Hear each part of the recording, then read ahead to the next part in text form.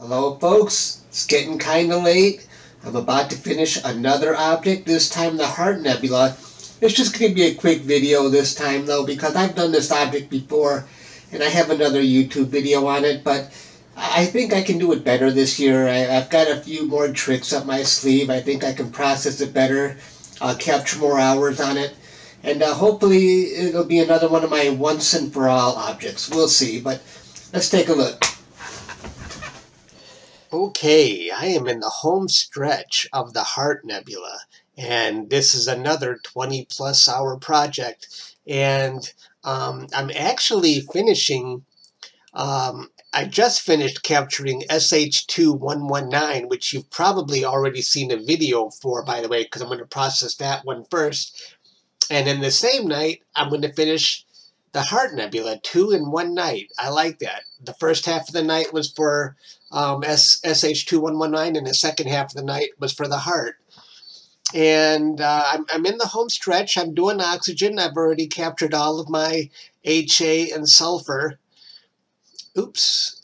Let's see, where did that go? I can already see in a single sub, there's some pretty good data. I can see data in the fish head here, in the center where that star cluster is, and even on the inside of the Heart. So I'm liking this so far. I've done the Heart before, though. Last time I did the Heart, it was around 12 hours, and I was never really happy with it. So I thought, you know what, I'm going to do it from scratch. I'm not going to use the old data, because it probably doesn't even have the same rotation anyway. And I'm going to go 20+ hours and then see if I can do a little bit better this time. The only thing is, and I can't believe I did this. Let's close this. Where is it? Let me look at the HA for the Heart. Where is it here?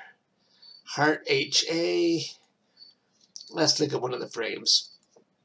I didn't frame it the way I wanted. Which sounds crazy. How could I do that, right? I thought it was good at first, and well, let's flip it and get a better look at it here.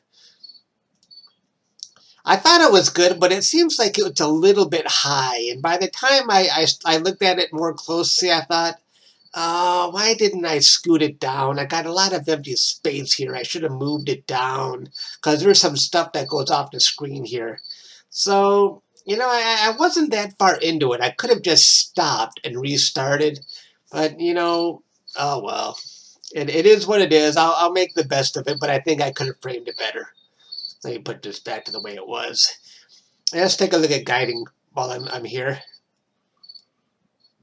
Guiding is 0.93. You know what? It's been like this all night. Maybe I just didn't do a good polar alignment. I don't know. But I've seen it way better on other nights. So I think that's all I've got to share, folks. Yeah, my second object tonight. So I'm still cranking out pictures, and my other rig is capturing a super, super faint object, but it's going to be cool if I can do it right. I don't want to tell you what it is yet. You just have to wait and see, but it might turn out to be one of my favorites, I hope. So anyway, we'll see how this one turns out. I will see you later.